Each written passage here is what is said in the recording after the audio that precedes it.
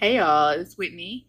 I'm a chronic illness advocate, coach, blogger, speaker, doctoral student, and full-time higher education professional. And I wanted to come on today to talk to you about a post that I did maybe like last week. It was 4 steps to combat overwhelm.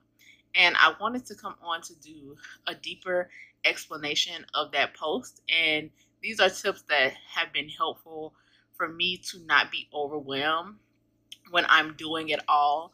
Because as you heard from my introduction, I do the most, but it's despite everything that I've been through, despite it all. And it would not be possible if I let myself get overwhelmed with all the things that I have going on and I didn't understand how to combat it. So I came up with four ways that I can, it's like steps, 4 steps in order to combat that overwhelm and make sure that I have control of all the things that are going on in my life. The first step is prep.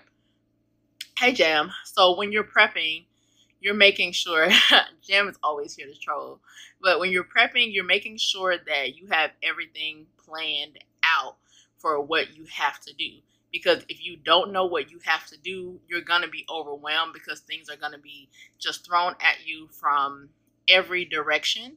So when you prep, and that may be taking time on Sunday to write out all the things that you have upcoming for the week that are due, that need work, or it could be day to day, or it could be a combination of both. Oh, thank you. Or it could be a combination of both. Making sure that you have everything lined up is the first step.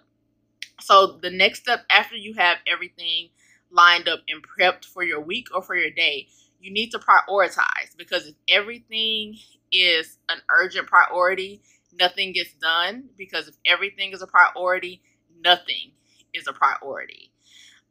So you need to make sure that you know the tasks that must be completed in that week so that you can get things done. So if you're just joining, I'm talking about the 4 steps in order to combat overwhelm, because as you all know, I'm doing a whole lot of things and I need to make sure that I stay in control of everything that I have going on so that nothing collapses. And the first step was prep. That means planning out everything that you have to do so you know what your week, day, month looks like. The next step is to prioritize, because if everything is a priority, nothing is a priority. The next step is to pass along. So after you've prioritized tasks, you know tasks that are lower on your radar to do that can probably be passed along to somebody else on your team. If you're an entrepreneur, if you have a VA, if you work a 9 to 5, if you have somebody that works under you, or that's a teammate that you can pass the task off to, that you still know that it gets done. You have to be able to let some things go, because done is better than sitting on your to-do list collecting dust. And so even though somebody else may not do it the same way that you do it, it's better to just get it done. And then the last step is to pamper, because once you get all those things done, you should celebrate the success, because a lot of times we end up with things just staying on our to-do list and not getting things done, and we don't properly celebrate taking the small steps to get things done. And taking those small steps is what will let you continue to go back through these steps and make sure you stay on task, because you're able to understand that small progress is big progress, because it gets you to your end goal. And so to wrap up, the 4 steps to combat overwhelm are the 4 P's. They are prep, prioritize, pass along, and pamper. Let me know if you have any questions about those. I'm going to post this to my page.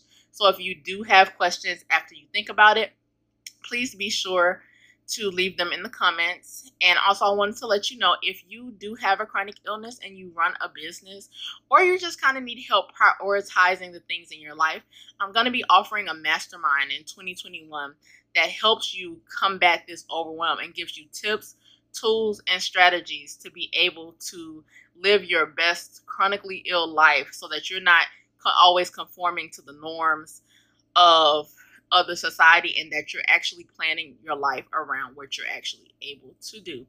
So let me know if you have any questions, and I can't wait to see you on my profile. Bye.